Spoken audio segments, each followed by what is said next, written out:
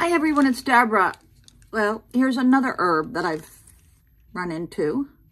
I don't know really how to pronounce it. Ashwaganda, I guess.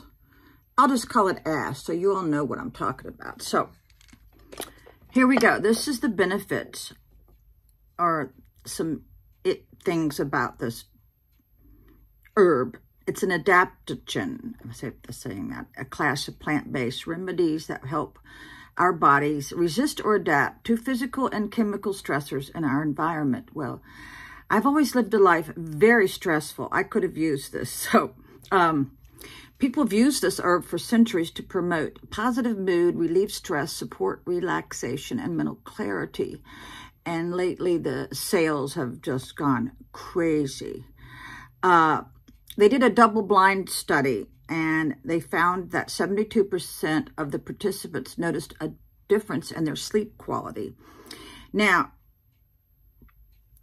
I lost a lot of sleep in the last 3 weeks of when I had pleurisy, I couldn't breathe.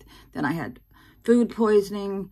Well, yeah, I had insomnia from the prednisone. Oh my God. So this has helped me sleep a little bit better. So let's see, what else does it do? Okay, it reduces stress, improves your sleep. I just talked about that. It boosts athletic performance, improves memory and male fertility. Any of you guys? Reducing inflammation and managing blood sugar. So, wow, this does a lot. Wonder if it increases... yeah, it increases your testosterone levels by 17% in men with low sex drive. Okay. Does it help you sleep? Yeah, it helps you fall asleep faster and spend more time asleep. So check this out. This, actually, last summer, my son and his girlfriend took this and they liked it. Okay. Bye.